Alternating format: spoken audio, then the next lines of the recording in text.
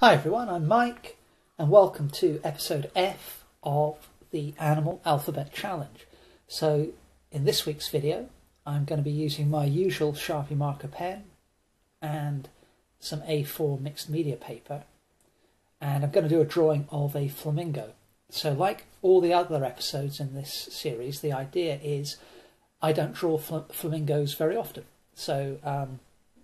And in fact, I don't really draw birds particularly often either. I'm just trying to think out of all the images I have on my website, how many bird drawings or sketches I've done. I'll have a look, and what I'll do is I'll pop them up on screen a little bit later in the video so you can kind of see some of the other stuff I've done. But I don't think I've ever drawn a flamingo before, but if I have, I'll put that up as well.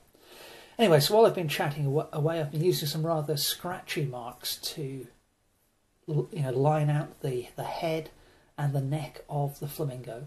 And that's one of the cool things with the Sharpie marker, is it does give a lovely scratchy kind of line when you want it to.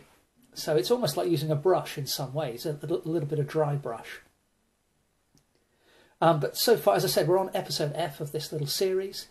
And so far we've done an armadillo, baboons, a camel, a dingo and a donkey for episode D. And then last week we did an elephant. And so far what I'm doing is I'm sticking completely with just black line. And that's I will probably do that for the entire series. But what I may do when I've completed the series is go back and add some colour to some of these line drawings.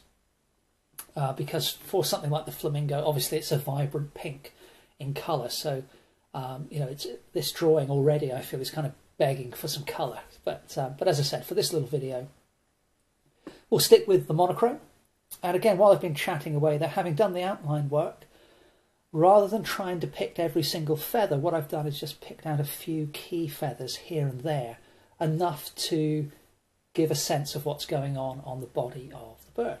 So a little bit of shading around the eye, and then got to be quite careful doing the eyes with the Sharpie pen, because it's an indelible marker, and because I'm not using any paint to white anything out, you've got to get that pupil in the right place. So a little bit of careful consideration there.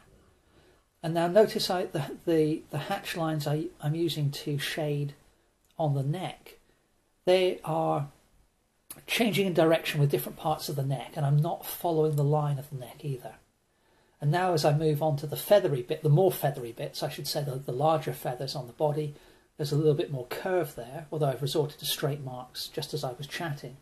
So what I'm doing is I'm using a variety of marks to, even though at a glance they might look similar, different parts of the bird I'm using different style of marking to try and convey a different piece of information, whether it's modelling or texture, fluffiness, deep shadow, a little bit of cast shadow on the leg here. Obviously this particular flamingo is standing on one leg, the other one is tucked up under the wing there.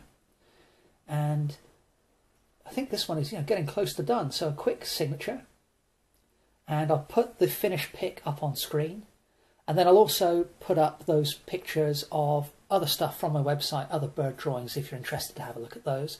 But I'll be back next week with episode G, so I hope to see you then. Thanks very much for watching.